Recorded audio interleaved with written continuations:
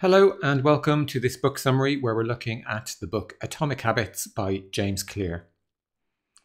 Now, it's very easy to underestimate the value of making small improvements on a daily basis. Too often we convince ourselves that massive success requires massive action. Why should we try and get a little better each day? Well, because if you can get just 1% better each day over the next year, you'll be 37 times better by the time you're done. Now, this applies to all goals, whether they're losing weight, winning a race, or starting a business. Now, according to Atomic Habits, habits are the compound interest of self-improvement. The same way that money multiplies through compound interest, the effect of your habits multiplies as you repeat them. They seem to make little or even no difference on any given day, but the impact they deliver over months or years can be enormous. Now, bad habits compound too. Putting off a project to tomorrow seems to make no difference. But when you repeat this type of 1% error day after day after day, these tiny errors can be compounded into toxic results. Success is the product of daily habits, not once-in-a-lifetime transformations. But be aware that your outcomes will lag behind your habits. So, for example, your wealth is a lagging measure of your savings habits. And because of this lag factor, you should be far more concerned with your current trajectory than with your current results. Now, the hallmark of any compound process is that the most powerful outcomes are delayed. So habits appear to make no difference until we cross a threshold and unlock a new level of performance. The plateau of latent potential shows us why it can be hard to build habits. You make a change, but fail to see any tangible result, and you decide to give up. Habits need to persist long enough to break through this plateau, and that's going to take time. Goals are the results that you want to achieve, and systems are about the processes that lead to those results. Now, Atomic Habits states that if you focus on the system, the goal will take care of itself. Now, why is this? Well, firstly, because winners and losers have the same goals. So every Olympian wants to win a gold medal. Every entrepreneur wants to be successful. Thus, it's the system of the winners that gets them those results and not the goals, because everyone shares the same goal. Secondly, because achieving a goal is only a momentary change. If our goal is to tidy a room and we tidy it, then we've hit our goal. But without changing our system, we'll soon be looking at a messy room again. Also, goals restrict your happiness. Our implicit assumption is, once I reach my goal, then I'll be happy. But that sets us up to fail, because either you achieve your goal, but you don't feel fulfilled, or you fail to achieve your goal, and that makes you feel unhappy. And also because goals are at odds with long-term progress. Now, many people will train hard to complete a marathon, but when the marathon is over, they completely stop running. Now, the goal of running the marathon was their motivation, but now it's gone, so they stop. So if you're having trouble changing your habits, the problem isn't you. The problem is your system. Focusing on the overall system rather than a single goal is one of the core themes of Atomic Habits. You do not rise to the level of your goals. Instead, you fall to the level of your system. So it's all about system, not goals. The 3 layers of behavior change. You can think about outcomes as being about what you get. Processes are about what you do. And identity is about what you believe. So when people set out to improve, they just think, I want to be skinny. And if I stick to this diet, then I'll be skinny. So they're thinking about the outcome and then thinking about the process they need to follow to achieve that outcome. What they don't realize is that their old identity can sabotage their plans for change. So for example, you might want better health, but if you continue to prioritize comfort over accomplishment, you'll be drawn to relaxing rather than training. So it's hard to change your habits if you don't change your underlying beliefs that led to your previous behavior. So true behavior change is identity change. You might start a habit because of motivation, but the only reason you stick with one is because it becomes part of your identity. Now, good habits can make sense rationally, but if they conflict with your identity, you will fail to maintain them. Your identity is formed through evidence. So if you run even when it's snowing, you have some evidence that you're a runner.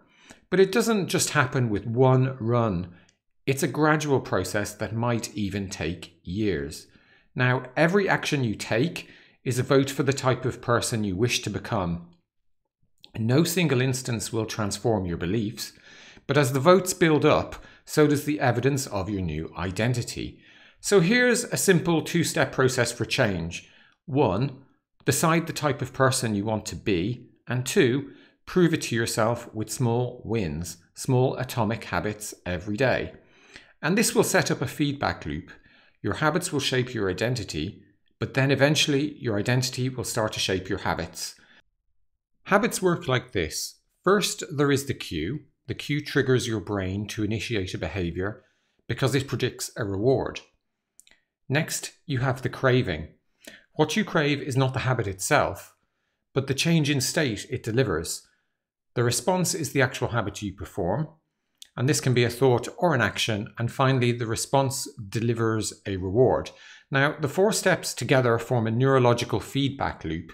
Cue, craving, response, reward, cue, craving, response, reward, that ultimately allow you to create automatic habits. This is the habit loop.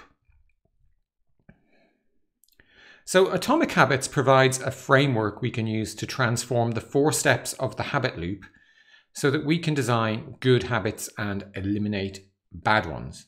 So if you want to design good habits, we need to make it obvious, we need to make it attractive, we need to make it easy, and we need to make it satisfying. Conversely, if you want to break bad habits, then you need to make it invisible, make it unattractive, make it difficult, and make it unsatisfying. Now note that the method of breaking a bad habit is always just the opposite of building a good one.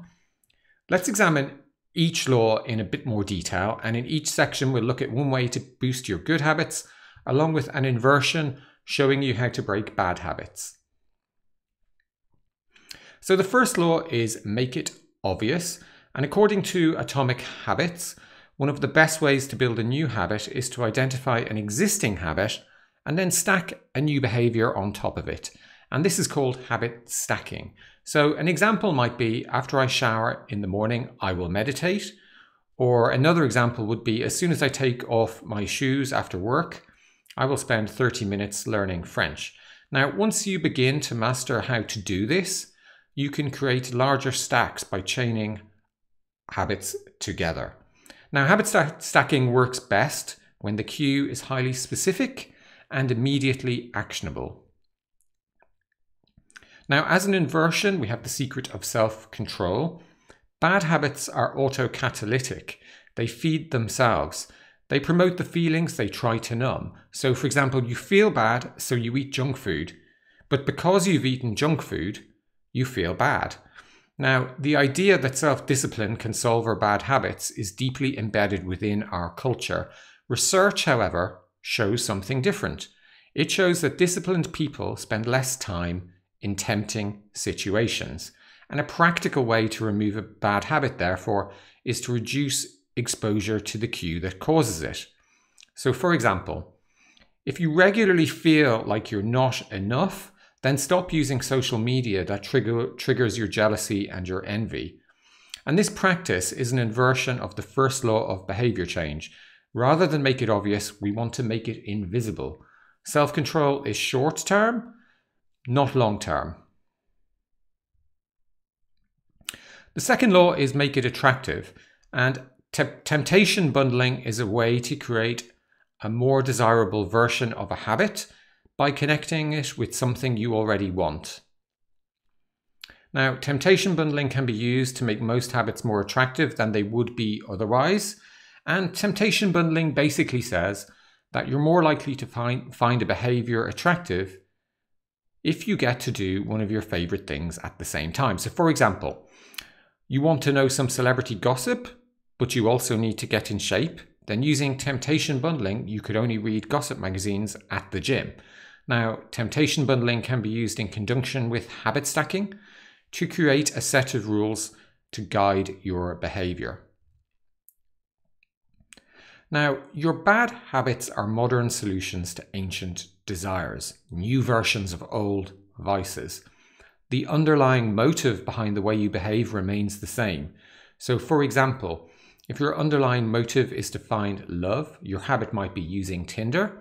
If your underlying motive is to achieve social acceptance, your habit might be posting on Instagram. Now, why is this important? Well, it's important because there are many different ways to address the same underlying motive. You might reduce your stress by going for a run, or you might reduce your stress by smoking a cigarette. Your current habits are not necessarily the best way to solve your problems. They are just simply the methods you've learned to use. So when you binge eat, what you really want isn't a potato chip. What you want is to change the way you feel. The cravings you experience and then the habits you perform are an attempt to address the underlying motives. So when a habit is successful in addressing a motive, you develop a craving to do it again and again. And in time, you learn to predict that checking Instagram, for example, will make you feel accepted. Now, a simple way to make a bad habit seem unattractive is to try and find a better way of meeting your underlying motive. So if you eat because you want to feel better, then maybe next time you want to feel better, you could try going for a run. It's easy to get bogged down in trying to find the optimal plan for change.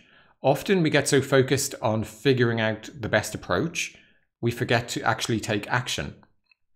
And the book has this concept of motion versus action. So when you're in motion, you're planning and you're strategizing, and that's very different from actually taking action.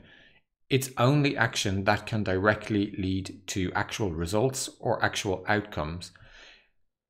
But if motion doesn't lead to results, then why do we do it? Well, sometimes we need to plan and learn, but more often than not, motion allows us to feel as though we're making progress without running the risk of failure.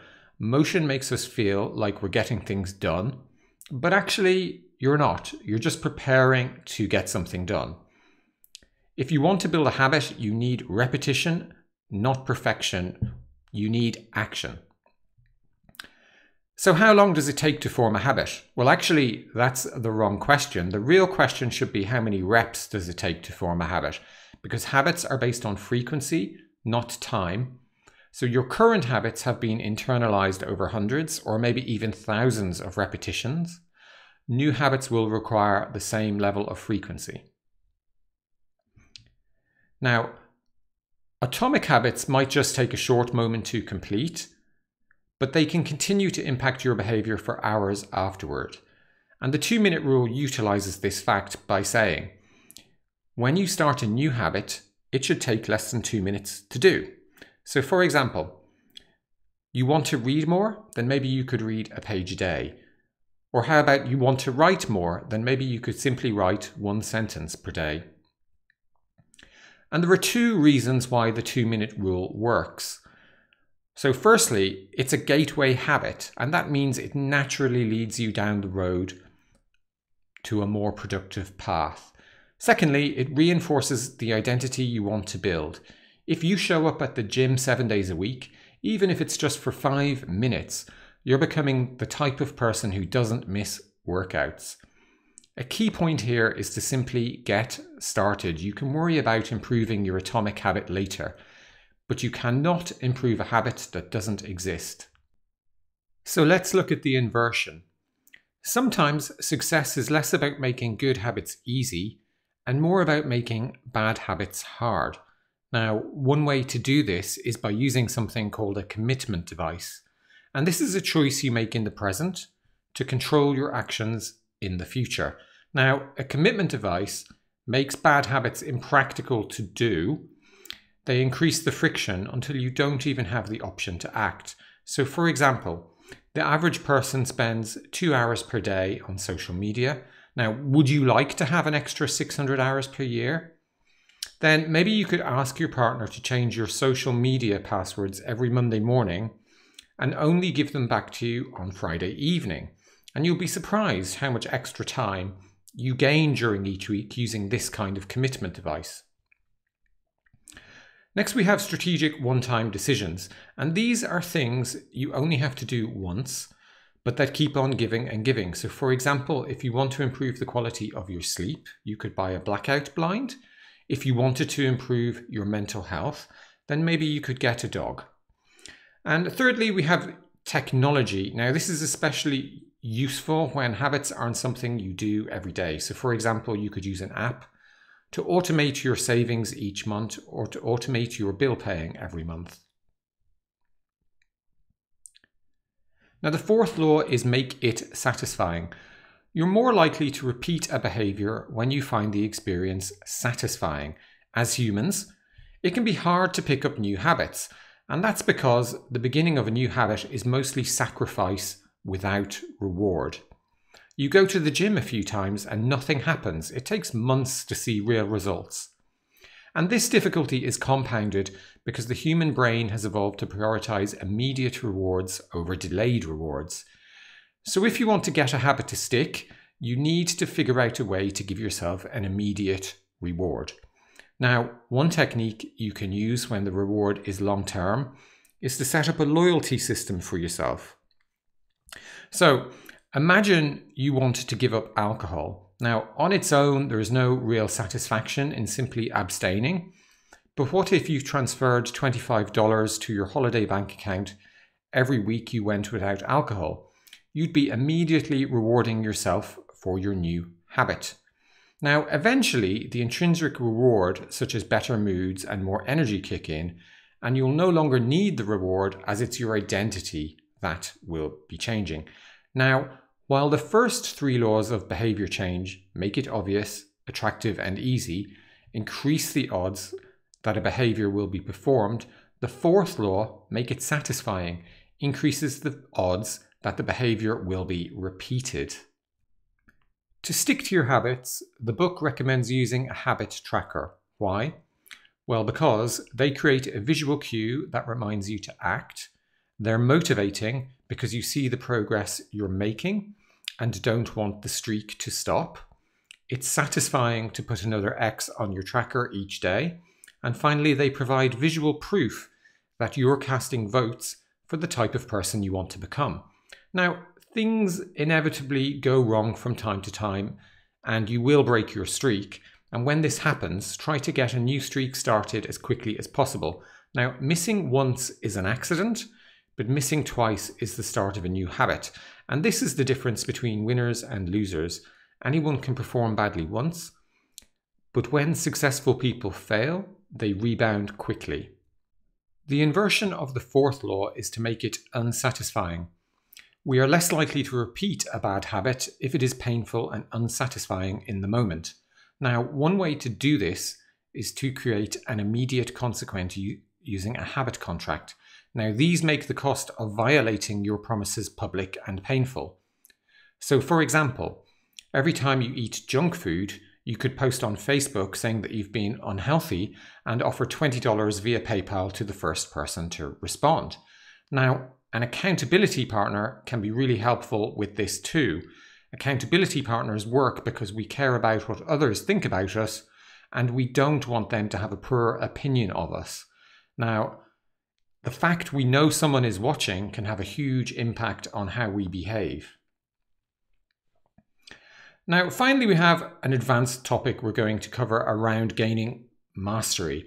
It's precisely at the moment when you begin to feel like you've mastered a skill that you must avoid complacently so that you progress to the next level. So what's the solution? Well, the book recommends establishing a system for reflection and review, and that's going to enable you to objectively see what's working and what isn't, and based on this, make better plans going forward. Now, most people use a weekly review or a monthly review or a 6-month review. It depends on what stage you're at and what you're trying to achieve. So, in summary, atomic habits are small habits that can have a huge impact if performed over months or even years. Now, the goal isn't to make a single 1% improvement, but to make thousands of them. It's lots of atomic habits stacking up, each part of a system that eventually creates huge impact. Now, at the start, small improvements often seem meaningless, even if you logically know that they're the right thing to do. Gradually, though, as you continue to stack small changes on top of one another, the scales start to tip in your favor. Eventually, if you stick with it, you hit a tipping point. Suddenly, it's easier to stick with good habits, and the overall system is working for you rather than against you. Now, although there's nothing new in the book Atomic Habits, I found it pulled lots of different ideas together in a really cohesive way. I also found the 4 laws of behavior change simple to remember and really easy to implement. On the downside, sometimes I felt sections were written without having any real actionable steps at the end of them, and I was left wondering how to implement what I'd just read. But overall, I really think it's a great book, and I give Atomic Habits a really solid 9 out of 10. So that's it. Really hope you enjoyed this summary, and I look forward to speaking to you again soon.